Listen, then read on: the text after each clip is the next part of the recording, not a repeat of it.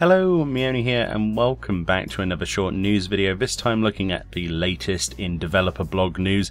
There's not really too much going on, a lot of people are just waiting for Shadowbringers, but Square Enix have put out another developer blog, this time talking about the Gold Saucer, and indeed tomorrow, which is Thursday, June the 6th as of the time of recording, is the Make It Rain campaign, which will basically grace the Gold Saucer once again, allowing you to get anything your heart desires, as long as you use just a little bit of your time to grind out some of the rewards if you're a little low on MGP. They say this is the top 3 reasons to visit the Gold Saucer.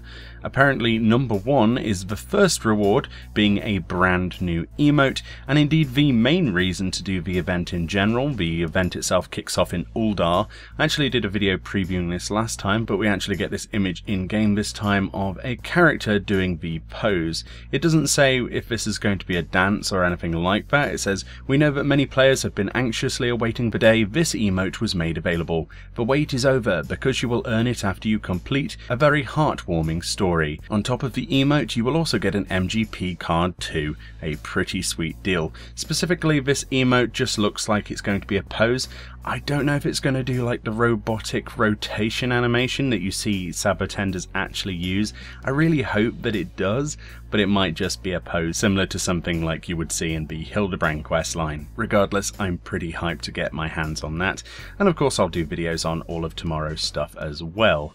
They say the number 2 reason to actually take part in Make It Rain is that during the Make It Rain campaign, the amount of MGP that you can earn whilst participating in the activities will score you 50% more than usual, and this is the main reason you see a lot of people grind out over at the Gold Saucer during a Make It Rain campaign. Say for instance you're just a little bit away from something, basically any activity within the Gold Saucer, pretty sure it's any activity, I don't think there's any that isn't increased, will pretty much net you 50% more. So that's anything from chocobo racing to out on a limb wood chopping. Usually you see a lot of people up there. There's a lot of people that are a lot more dedicated to this than me. I just do stuff over time. That's how I get my MGP, and Fashion Report obviously. And I think Fashion Report's going to be affected by this. I don't see why it wouldn't. Will actually stack with your FC buffs as well. So there's an MGP buff you can turn on. This is basically your time to try and save up for anything you've missed, or anything you want to finish off before Shadowbringers inevitably brings us some new rewards. They say the 3rd reason is some of the rewards obtained with MGP are also discounted during this campaign, and they show off here the Crystal Tower Striker, the Monster Toss Machine and Cover Kerr machines are all 200,000 MGP, and we also have the Gold Saucer Attendant card, the Roland card and the GG card making a return to this event, and those are all on the actual currency exchange vendors and the main square of the Gold Saucer. We also have reductions to pretty much all of the armor sets as well, so anything from the Gambler's Trench Coat all the way down to the Riviera Dress and onwards. We also have some of the Garrow event items as well. These are the tarnished versions. The difference between tarnished Garrow outfits and their weapons